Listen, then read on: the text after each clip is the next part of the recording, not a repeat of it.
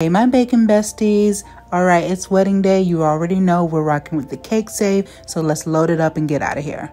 Now we have a 2-hour drive to Fort Valley, Georgia, so I have my book ready and I am just going to enjoy the ride because my husband decided to drive today.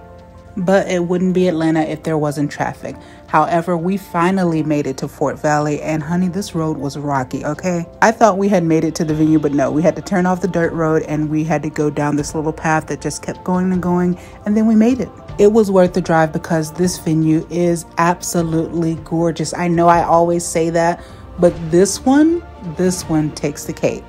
I'm a sucker for high ceilings and pretty lights, so this was like a 10 out of 10 for me. However, guys, it was hot, and I know you guys are probably like, well, Shanice, it is a barn, but I mean, it was hot because all of the doors were open.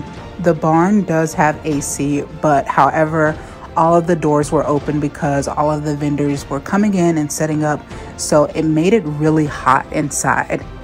But the show must go on, so we set up the groom's cake and cupcakes first. At this point, I was starting to get worried because it was so hot in the barn and you could tell the heat was starting to affect the cupcakes and the cake as well. And remember that little controller is made out of chocolate, but there was nothing that we could do, so we went ahead and we set up the wedding cake, guys.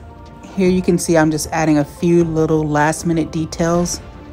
And here's their final cake. I absolutely love it. I love their colors. It reminds me of my wedding colors, but I love everything about this. It was gorgeous. Then we had to load up and we had to get out of there because I needed to make a stop at Best Buy. I needed a new laptop and I'm an Apple girl, so I headed straight to the Apple section. And I don't know if anyone else is like me, but I could walk in a store and think that I know exactly what I wanted, which I thought I wanted this, but I ended up getting this. Then I saw the price, whew, sticker shock. But we got the laptop and we headed home.